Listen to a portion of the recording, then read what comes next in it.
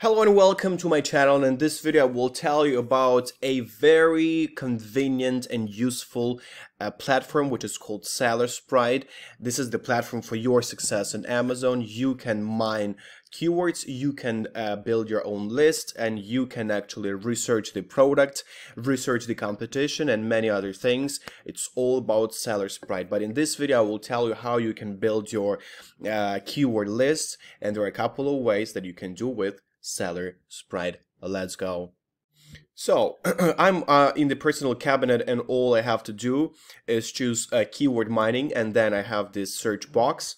I type in, for example, toothbrush, electric toothbrush.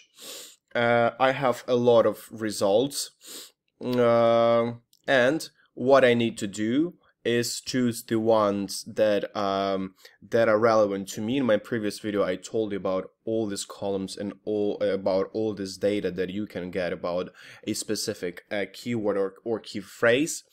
So for example, I will click here and here and here. So I will choose three keywords.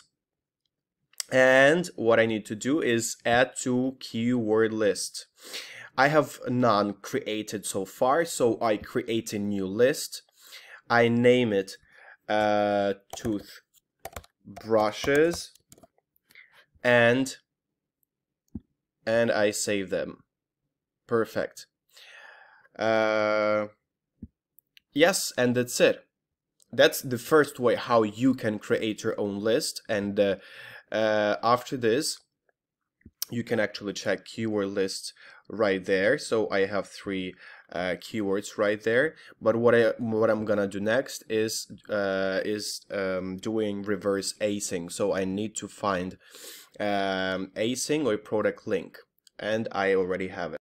So I found this air fryer on Amazon, and all I need to do is find its acing. And I find it right here, and I copy it. So I type in this acing here in the box, and I see the results, and I can filter the results as long as I want. And after this I choose the results, the keyword phrases that are matching my product or what I'm going to sell, and I click on keyword list and submit. Perfect, I added successfully, and after that I can check the keyword list. So I'm in the keyword list, and what I can see is those keyword phrases that I added to the folder. And what I can do, I can actually compare them, I can move them, or some other things as well. So for example, I pick them up and I click comparison. Yeah, and I can see actually the searches, the purchase amount, the purchase rate, click concentration, and Google Trends.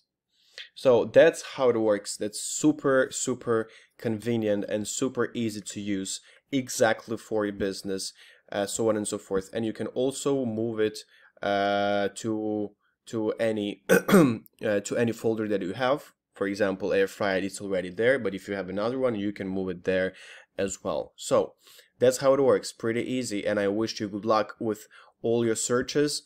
SellerSprite, pay attention to them, and of course check out all the links below this video, because they will help you a lot with this particular topic. I will see you soon with a new portion of important and useful information. Bye bye.